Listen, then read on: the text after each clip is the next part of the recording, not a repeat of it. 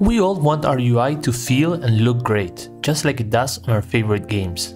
So you're probably going to want to animate most of the transitions between panels and a whole lot of other elements. If you're a Unity developer, your first instinct might be to create an animator for this. Well, let me tell you, that is not the correct way to do it. The first and most important issue with animators is that it has a pretty big impact on performance, since it makes the canvas dirty on every frame, even if nothing is happening on that frame. Now, depending on the Unity version that you're using, this might be a big problem or a smaller one, since the Unity team partially fixed this in version 2019.3. I say partially because on versions above that one, it doesn't dirty the canvas anymore, but it still does so the vertices and materials. Another issue I find with animators is that it's really easy to end up with a huge amount of them, and even with something as small as a change of a name of a child game object, they will break. So, if animators have all of these issues, what is the solution then? Well, it's tweening. Tweening is a much simpler and efficient way to do animations via scripting, which is also optimized for UI. For this video, I'm going to be using .tween, which can be downloaded for free in the Unity Asset Store.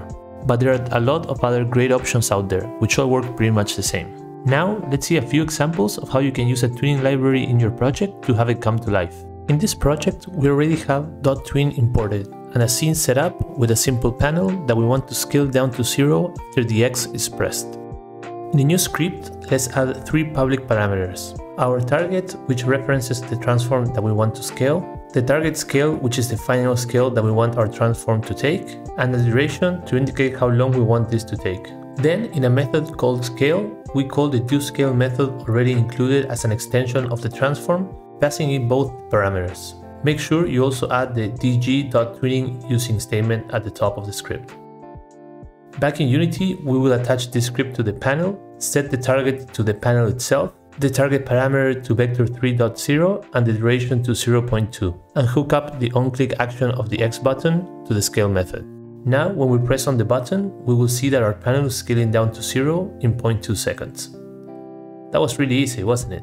Another really simple thing we can do with the tween is assign an easing to it. Easing functions specify the rate of change of the tweening parameters over time. Objects in real life don't just start and stop instantly, and almost never move at a constant speed. When we drop something on the floor, it will first accelerate downwards and then bounce back up a little bit after hitting the floor, for example. We can recreate all of these easing types out of the box with .tween.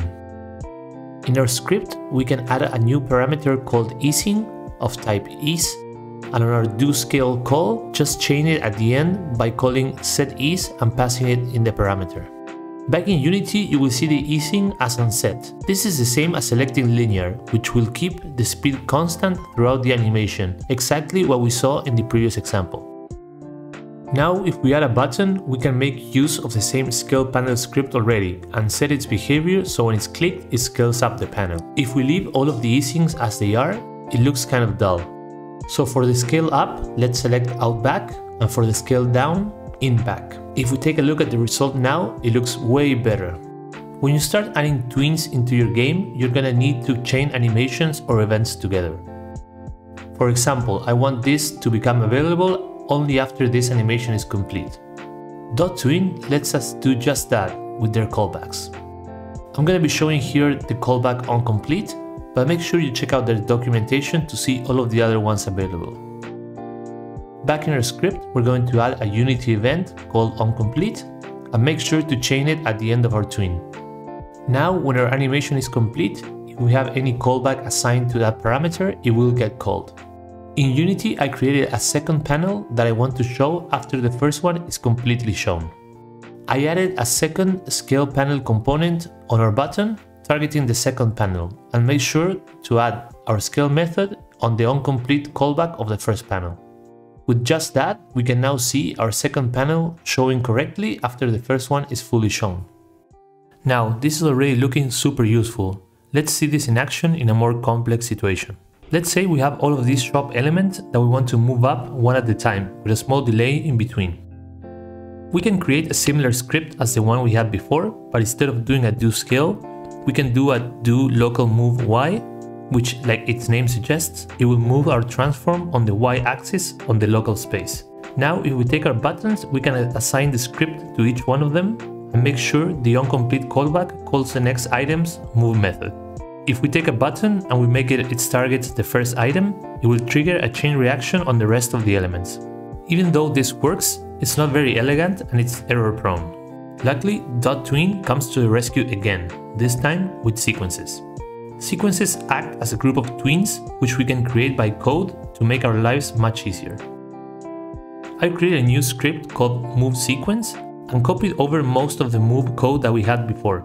I've changed the target to be a list of targets, and also in our move method we can now create a sequence which we iterate through all of the elements that we have and append a doLocalMoveY tween to the sequence and then just play it. Now we can remove all of the individual move-up components on the elements, create a new move-up sequence on the button, assign the targets to the list, and hook up the onClick button to the move method. After we press the button, we can see that the sequence is playing out exactly like we wanted. On this video, I only showcase a few of the uses of a tweening library, but keep in mind this can be useful in many other situations.